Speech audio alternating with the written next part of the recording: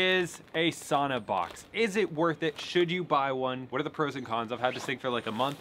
Well, I'm gonna let you know. First of all, this thing is not sponsored. There is an affiliate link below that supports the channel, but not sponsored at all. Honest feedback. So problem number one is I have this thing outside, as you can hear the birds, holy crap. But the wind did blow this over, and therefore it cracked a few of like the L joint thingamajigs.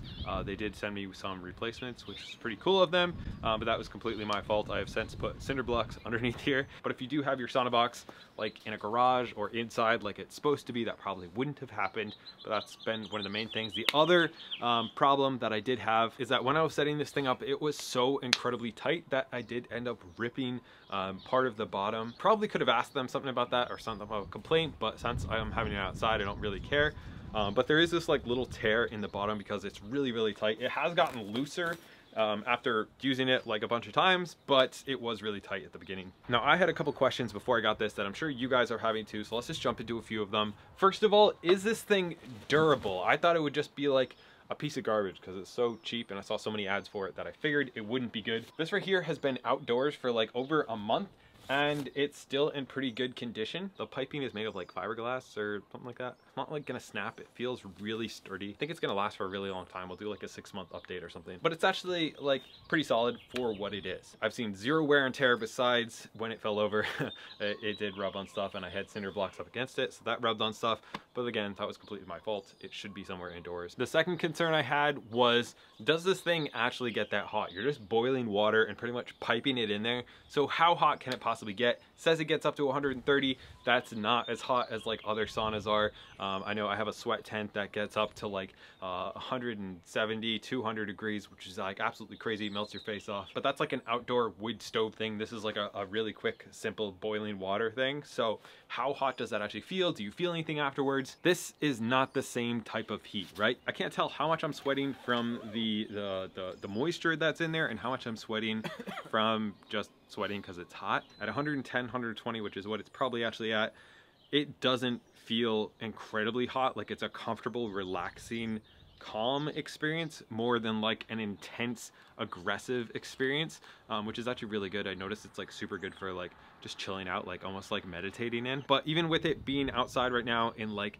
20, 30, 40 degree weather, if I just let this run for about half an hour first, and then I kind of like return it on and hop in there, I can totally be sweating in like half an hour. I am just drenched, absolutely. So it totally works for what it's supposed to work for. So as far as the sauna goes, it's much better than I kind of expected it to be in that way, where I really wasn't sure how good it could possibly be. It actually works. Another thing I was worried about is like, is this gonna start to smell? Is it gonna be gross in there?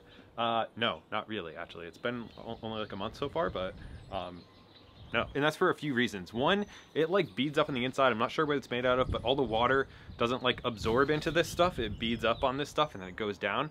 And then the floor mat you can take out, you can rinse out, you can wipe stuff down. It's not really that bad. This also unzips like all the way around. You can just open this thing to the outside and just let it air out, or in your house or whatever, and it'll be totally dry probably by the next time that you use it. If you need to take the floor mat out to dry that out separately, you totally can, but it's pretty easy to keep clean so far. At least for me it has been, with like basic things like wiping it down a little bit, just letting it air out, all that kind of stuff. It's not actually all that bad. I also saw zero signs of like mildew or anything like that. All right, so let's talk mechanics on this real quick. It comes in a box, so you pretty much have to set up the entire frame. Then you go ahead and you put it into its casing, which is where I had some troubles. It was pretty hard to get it in there. Overall though, I was able to set up the entire thing in like an hour, so it wasn't terribly hard. To heat this, you use like a pressure cooker pretty much. You put water in there, it blows steam into the inside. I generally let it run for 15 to 30 minutes to really get to the top temperature possible. Again, it's outside, so it takes me a little bit longer to get to those higher temperatures. But that being said, when you get in and it is incredibly steamy in there, it's a really, really calming experience. I've noticed that I've slept a little bit better. I just feel like more relaxed generally. Like if my shoulders are pretty tight, I'll feel a lot better after I get out of the sauna. And that's just coming in from steam. I recently just like took the capo off of it, and I feel like it even gets hotter that way. Pretty hard to film in there when it's steamy, but it's a nice experience. It's pretty solid. It's an easy setup. Same thing with the cold plunge. You just throw a couple of rods in. That one took literally under 5 minutes to put together. Then if you wanted to move it, you could unpack it, put it all back in a bag. I'm probably not gonna do that, so I threw the bag out, but it's a pretty simple setup. Let's talk about the price. It's about 350 bucks for this thing. I also got this bad boy with it, which is like a cold plunge, which I'm gonna talk about in a sec. For the price, I would say this like absolutely makes sense. This is a really solid starter sauna. It's not gonna be the same levels as $5,000 saunas, or even like the sweat tent, like a $1,500 sauna. But for a starter, for inside, for a quick turn on that's cheap, it's easy to maintain, this is like an absolutely very solid sauna. I've been really enjoying it. I've used it a bunch of times. I love it. Real quick, while we are talking about it, I did get this cold plunge along with it. Again, it's been freezing and icy out here, so I haven't actually had to cool it at all because it's been really cold. So I don't know what that's gonna be like in summer when you have to put ice in it or use a chiller. But for me, it's been great. It's been really solid, easy to sit in. It's nothing extraordinary like maybe some more expensive ice tubs are.